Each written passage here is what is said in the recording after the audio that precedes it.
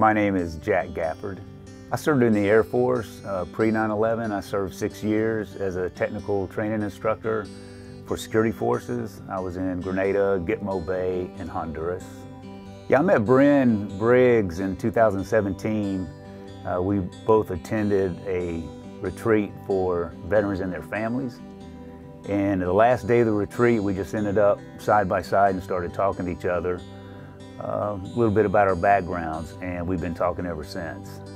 Well, I learned a lot, obviously, about Bryn and then the Eden Project. And I was working for a nonprofit veteran organization. And we could always rely on the Eden Project referring veterans to our program, giving them the support they needed. And Bryn would often call me, and I would be able to volunteer at different events for the Eden Project. Yeah, one thing I definitely want to say is Bryn's passion and commitment for helping veterans transition from the military into civilian life is just unwavering. Personally, I struggled with purpose in my life, and even the past few years that I've been real close to Bryn. And I actually took a step out and started my purpose, which is a music ministry.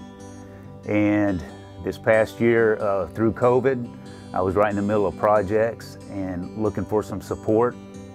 And Bryn called me and he said, hey, we know what you're going through. We believe in what you're doing. So Eden Project would like to help. And they actually wrote me a check to help me move forward in the project, which I'm proud to say now is going full steam ahead, which allows me to impact not only veterans but other people and support them throughout their life.